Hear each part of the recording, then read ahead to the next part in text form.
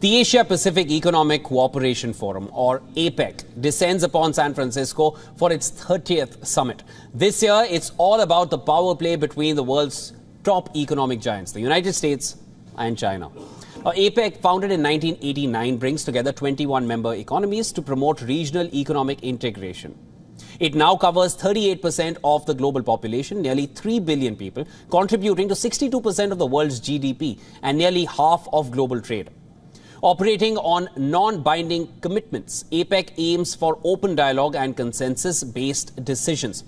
All eyes are on the expected bilateral summit between US President Joe Biden and Chinese President Xi Jinping. And this encounter will be only their second in-person meeting since Biden took office.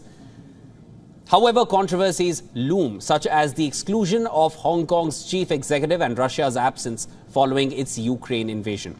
Crafting a final summit declaration faces challenges amid global conflicts.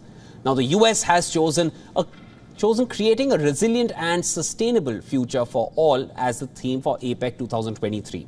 It seeks to promote a free, fair and open economic agenda, emphasizing its relative economic strength. Despite challenges, APEC still remains a key platform for international diplomacy, bringing leaders together in a unique blend of politics, controversies and even fashion.